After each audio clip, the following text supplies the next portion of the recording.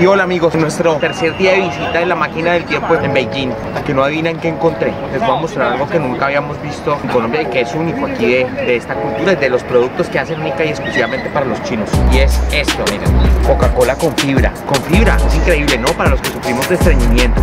Sería comer más comida china, llena de vegetales frescos. Vamos a ver qué sabe.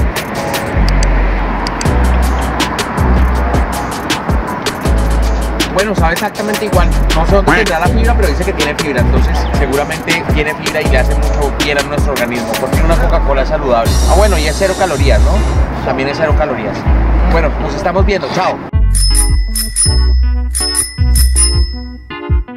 En este nuevo día de aventuras, lo primero que hicimos fue nuevamente sumergirnos en las profundidades del metro. A pesar de las protestas airadas de la señora Patty, quien manifestaba su deseo de ver la ciudad toda vez que el metro subterráneo no le permitía ver las calles de esta imponente capital. Decidimos entonces salir a caminar y nos dirigimos al mercado de los electrónicos, un vasto e inmenso vecindario conformado en su mayoría por inmensas edificaciones, en donde muy seguramente encontraríamos lo último de las promociones de la tecnología china. Pero de paso hacia dicho lugar nos encontramos con un sinnúmero de personas que se reunían en las mediaciones de un parque. Lo más interesante de esto es que un grupo de adultos mayores jubilados del Estado se encontraban reunidos para interpretar sus instrumentos musicales y entonar las canciones que evocan la gran marcha o la etapa de la revolución cultural, la cual sentó las bases del actual gobierno chino.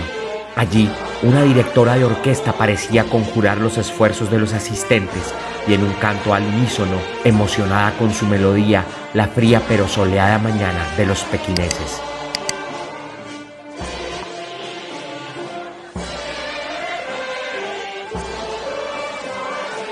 Sin perder más tiempo en este lugar y obviamente emocionados con esta interesante aproximación cultural, procedimos a dirigirnos raudos y veloces a conocer este barrio de la electrónica más importante de Pekín, no sin antes maravillarnos con la increíble arquitectura de este lugar.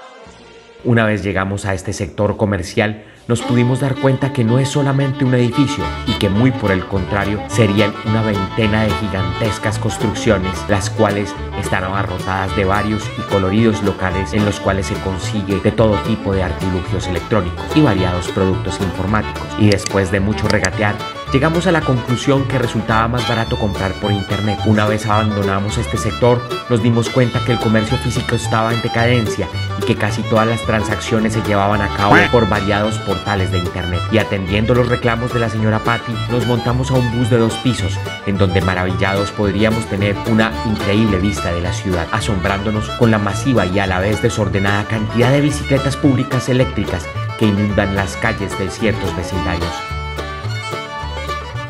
La señora Patty parecía disfrutar de este soleado recorrido.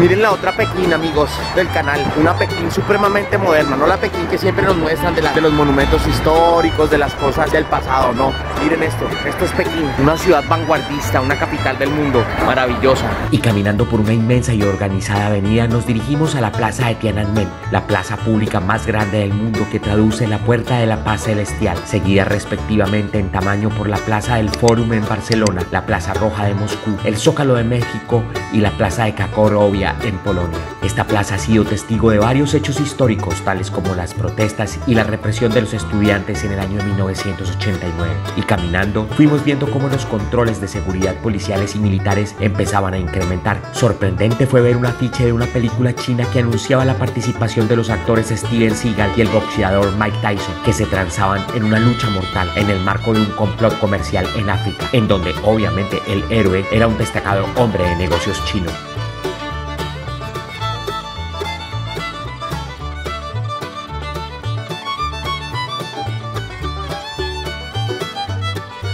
Y caminando por esta inmensa plaza, la cual es la antesala de la ciudad prohibida que visitaremos en el próximo capítulo, evidenciamos que este es un paso obligado para propios y extraños.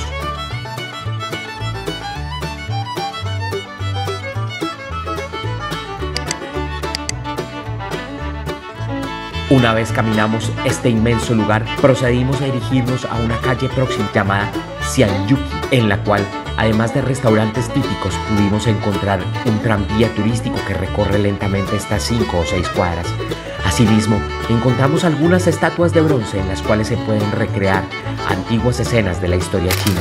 Finalmente, la señora Patty, emocionada con algunos puestos de venta callejera, se decide a comprar un sombrerito de orejitas para su nietecita Miranda, rematando con esto un variado y movido día de caminatas y compras por Pekín. Sigue conectado a tu canal Time Machine.